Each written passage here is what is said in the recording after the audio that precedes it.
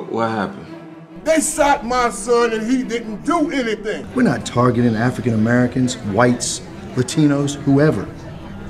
We're doing our jobs. And remember, hey, no justice, no peace. All right? God is in control. God is in control? Don't sit up here and hit me with that control mess, all right? Because this is not the first time that this has happened. If God was really in control, do you think this would be happening as much as it does? Earlier today, protesters blocked the interstate, stopping midday traffic. Police officers made several arrests to clear the scene. Man, you ain't gonna do nothing.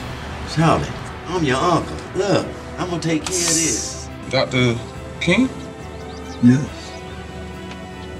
Martin Luther King Jr. Yes. Then, and only then, they will see that they cannot continue to deny us. But we cannot be recognized by matching violence to violence or hate with hate. We must match their hate with love.